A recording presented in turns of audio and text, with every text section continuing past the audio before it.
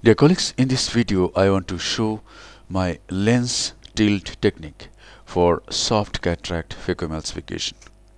The main incision has been placed at a selected site. Viscoelastic substance has been injected in the anterior chamber. Now visco is sprayed over the corneal epithelium for better visualization. Now one side port is being made about 3 clock hours away from the main incision on the left side. And now 26 case bent needle is taken, the anticapsule is incised and the flap is raised. And now I take a Utata forceps, hold this capsular tag, go anti-clockwise and do a continuous curvilinear capsular axis. For lens tilt technique, the axis has to be about 6 mm, not 5 mm, should be about 6 mm, that is on the larger side, so that the nucleus can prolapse. One equator of the nucleus can prolapse. Here it is. By hydrodissection, one equator has prolapsed out of the capsular bag.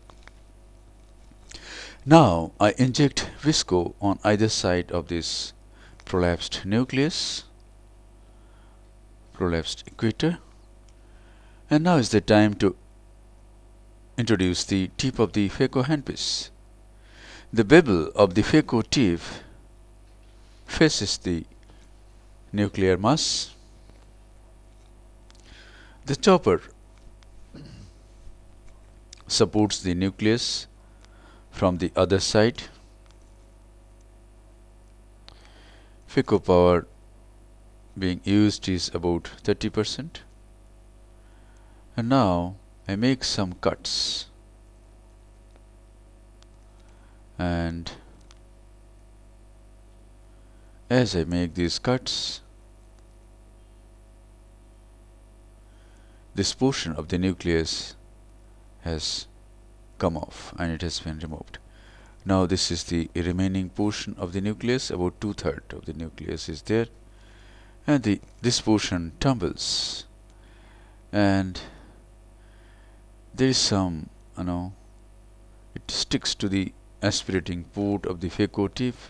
It is emulsified and taken out.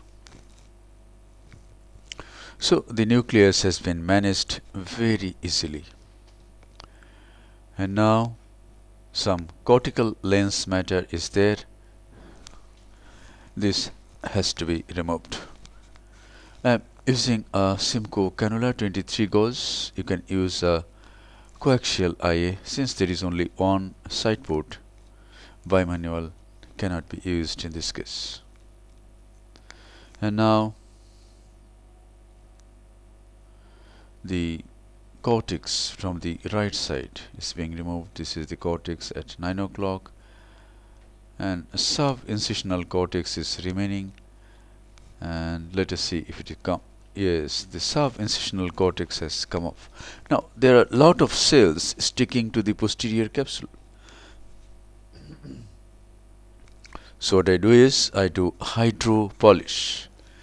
I use the irrigating jet of fluid to dislodge these cells and do nice polishing of the posterior capsule, and see how beautifully you can polish the posterior capsule. Here it is. See how beautiful it looks. And now an intraocular lens is being implanted, keeping the antechamber formed by irrigating fluid. Both the haptics have gone into the capsular bag, and now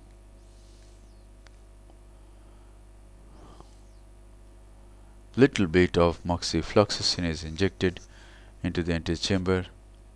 The side ports are hydrated. The stroma on either side of this stab incision is hydrated, and a final lavage of The anterior chamber is done, and that's it. Thank you very much for your attention. Hope this video will help you in developing your surgical skills. You have watched how lens tilt technique is so nicely employed in soft cataract phacoemulsification.